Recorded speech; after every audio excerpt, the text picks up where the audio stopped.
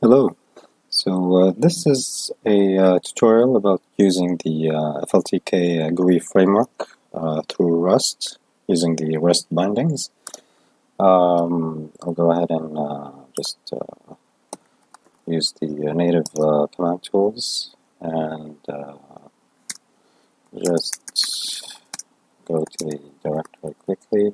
Tutorial, or go new, then app, so the app, and okay, so we're here, and we'll start code.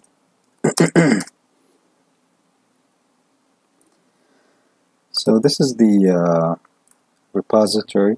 The crate itself is present on crates.io, and there are instructions on how to get started. So we'll use the FLTK bundled since there's a bundle for Win64. So go here, dependencies, FLTK version. We'll be using version 0.7.12, and so let's go ahead and just check the that we're using the stable msvc. Okay, and cargo run.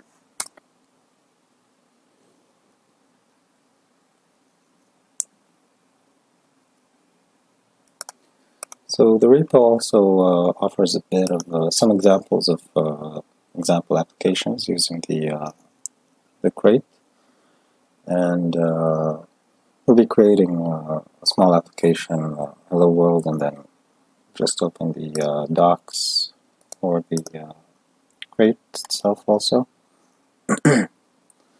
So it built in about 1 minute. Let's check the one of the examples to see if it works. So let's take the hello button example, for example.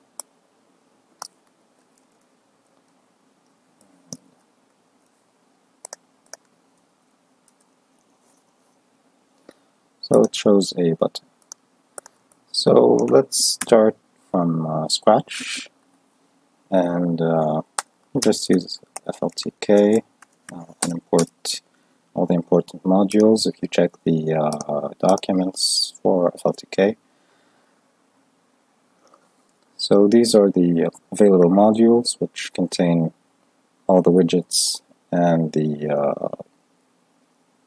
special widget types. You can see, for example, here all the widgets available in FLTK. The image widgets, buttons, the radio button, toggle button, round button, etc. And all of these are within the modules themselves. So, for example, if we take a button, you can see all these structs that are available through FLTK, and also all widgets basically have the implement the widget text or trait basically. So these are the available methods for each widget, and then you can of course every class of widgets has its own also special methods. For example, this is the widget trait, for example, and then we have the button trait or buttons, provide these extra methods, and so on. So we have basically the widgets trait, the windows, evaluator, table, menu, etc. These are all traits that are made available through the FLTK crate.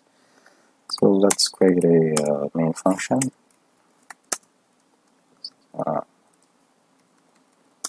So all FLTK applications start with the abstract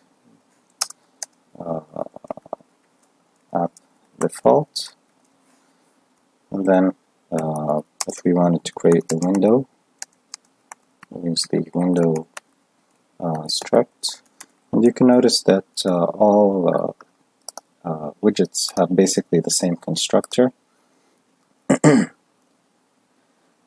new, which takes an x coordinate, a y coordinate, width and height, and a title.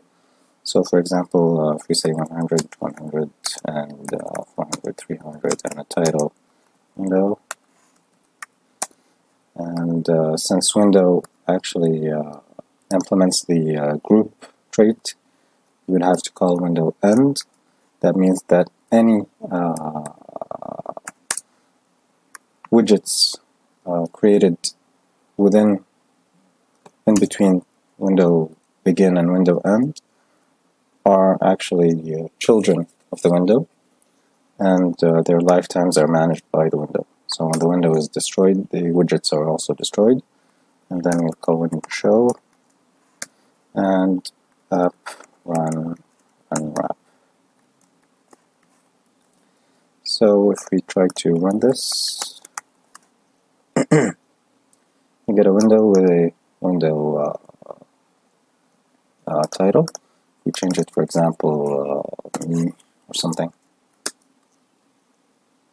You can see that the title changes. We can also change the default location of the window. Oops. And it's a bit further from the borders of the screen. There's also another constructor which takes which creates a default window, for example, or default widget, and then can take it has these methods which return self, and they basically, it's a builder pattern to precise, for example, the location and the size of the widget. So the window, for example, trait has a nice method called centerscreen if you need to show the window in the center of the screen. So default, for example, the size, let's say 400, 300, and center screen.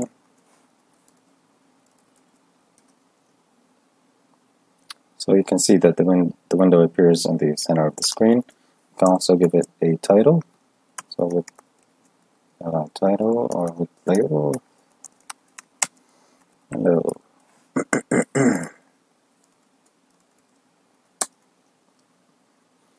And you can see the title of the window. So actually also FLTK offers different themes called schemes in FLTK. So these are available in the app module, app scheme. So we'll show the GTK scheme. So we'll probably need to restart Visual Studio Code. So it's not showing since there are no other widgets in the window, but we'll show some comparison later. We'll just restart this to get the syntax, the auto completion from Rust Analyzer. So let's, for example, add a button. So let me button. Let's button, yeah, and then let's give it a location of so it's 400. Let's say 160, 300, 200, and the width 80, 40, and the label of the button, for example, button.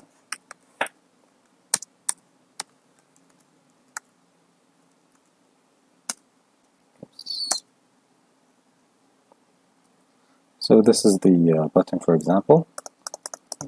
For now, it doesn't do anything. So if we change the scheme, so since I was telling you about the schemes, it's in the app module, and if you go to the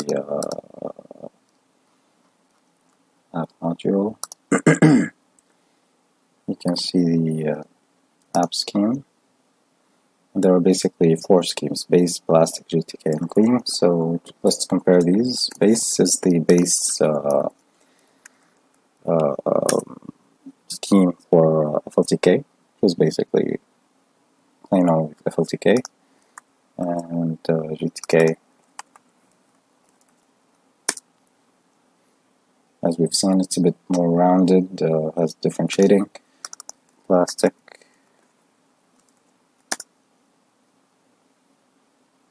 so it has a different appearance, okay.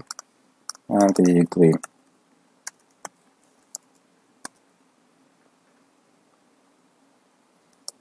It's a bit more gleamy, you can say. So let's now, for example, try to change some colors of the window. So we use the GTK scheme, so give it some bit of theming. So usually I try to add theming like separately. So let's say when set color. So basically, FLTK has its own colors. You can say it's in the enum module. So these are the available colors through GTK, and it also accepts hex colors, for example. So let's try, for example, we've already tried white. So this is a white window, and the let's give the button a different color, for example, but set color, and if we check, okay, so we have quotation. So let's say cyan, for example. I've never seen it, so yeah, so change this to me.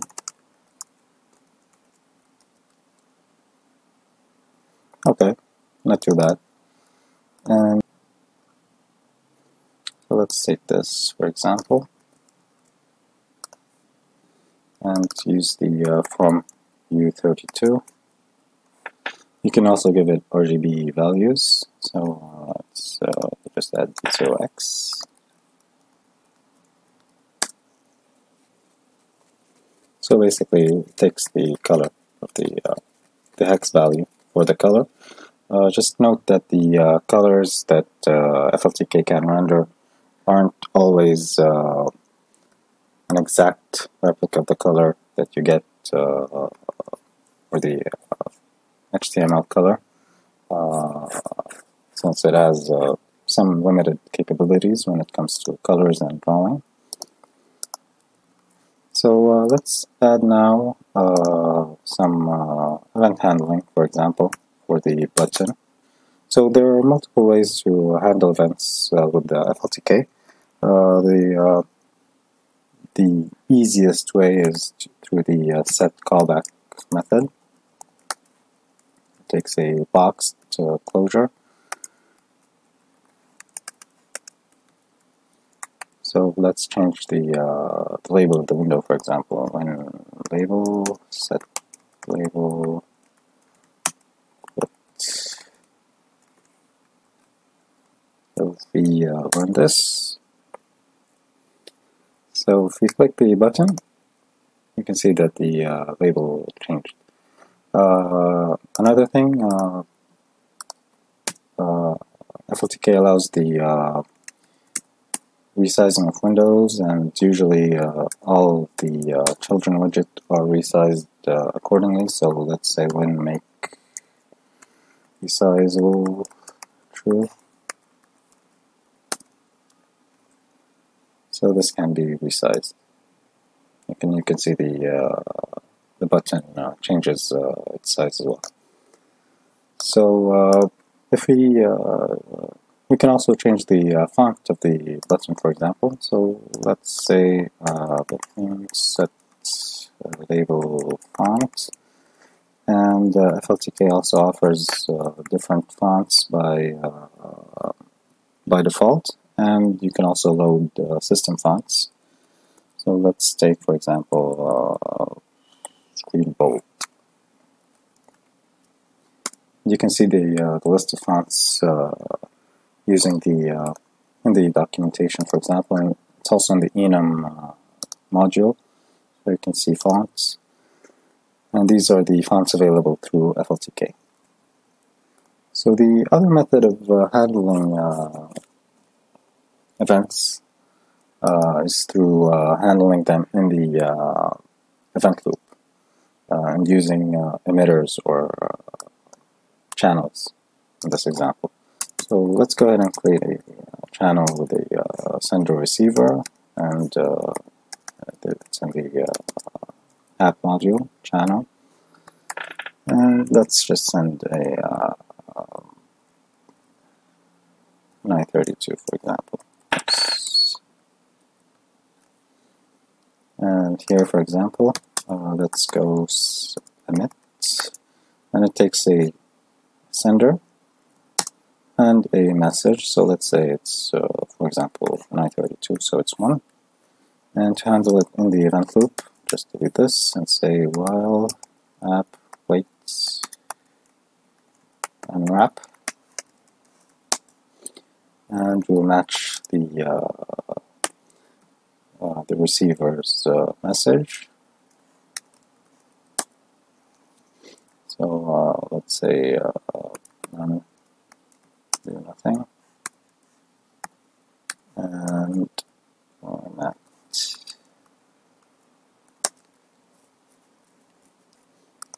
So yeah, basically.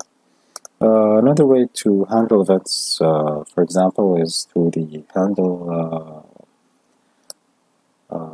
method. So if you just return to the app run unwrap, let's remove the channel.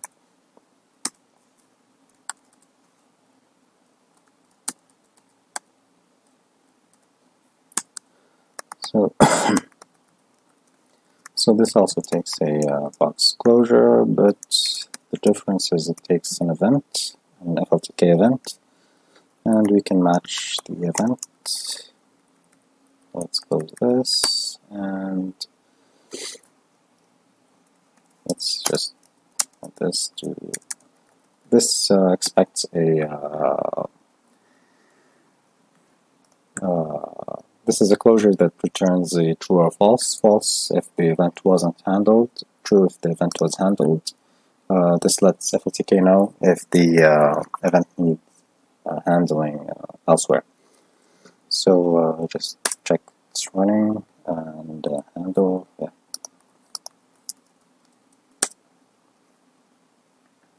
So this runs.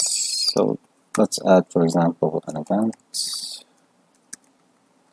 Push, and let's say when it's pushed, we can change the label of the window, and pushed.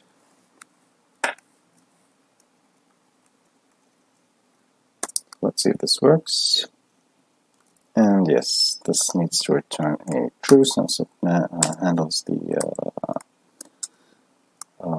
event.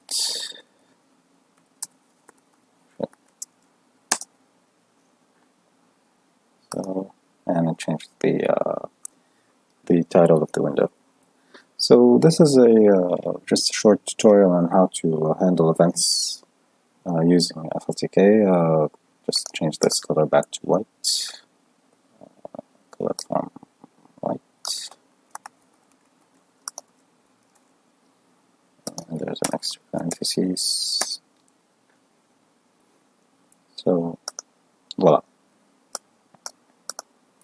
I hope you enjoyed this video, and probably create some more examples in the future. Thank you for watching. Bye.